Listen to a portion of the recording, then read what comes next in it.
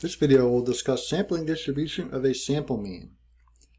We're going to talk about the differences in a sampling distribution and a population distribution, how to calculate the mean and standard deviation for a simple random sample, and then we're going to talk again about the central limit theorem and how we can use it to approximate sampling distributions.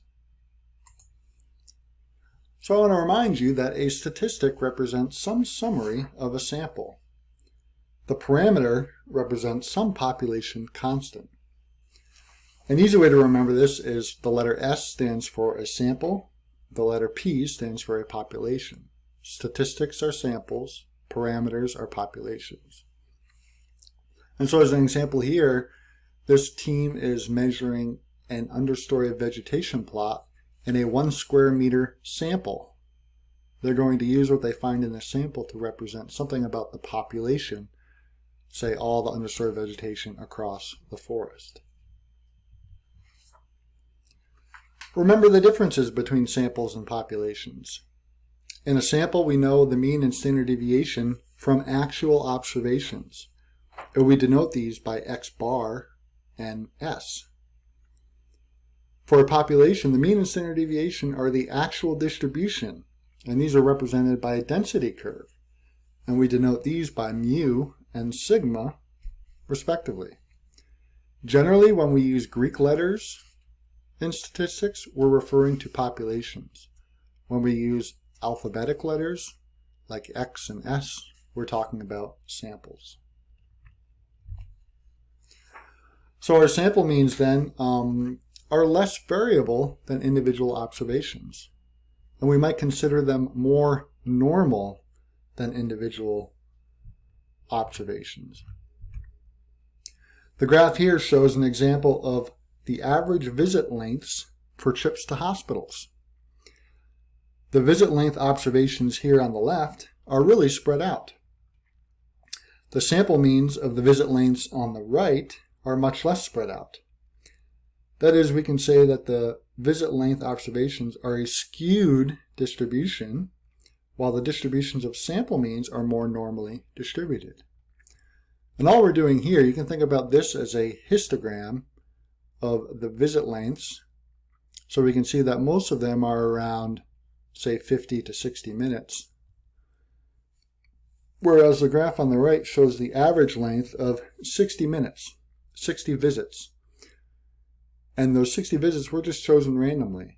And now we can see this distribution here on the right looks quite a bit different from the individual observations that we see on the left.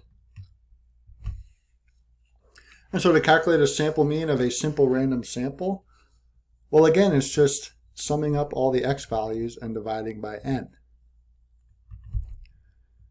If a population has a mean, which we'll call mu, then mu is the mean of the distribution for each x sub I, or each observation x. So here we can say, well, we can basically replace x sub I with mu, because mu is the mean of the distribution for each of those observations. Well, just like we like to calculate means, we like to have some level of variability around that mean. So we'll calculate the variance of the simple random sample.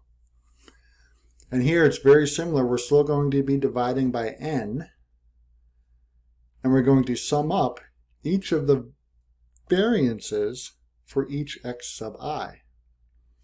So think about the variance for each observation, sum them all up for the entire data set, divide by n, and square them, because we're dealing with the variance.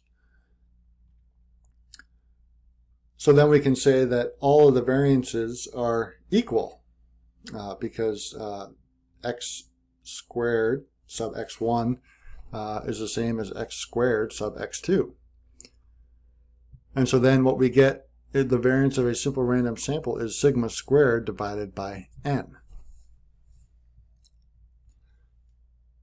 So we can say that this is smaller than the standard deviation of the population by a factor of n. Some of the key points. The mean of x bar is the same as the mean of the population.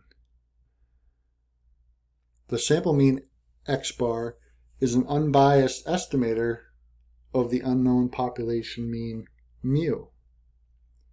The standard deviation of a statistic decreases in proportion to the square root of the sample size. And this is really the power of the square root over n that you see here in the denominator. And so then the standard deviation and also the variance would decrease as more and more samples are collected. So this gets us to the concept of the sampling distribution.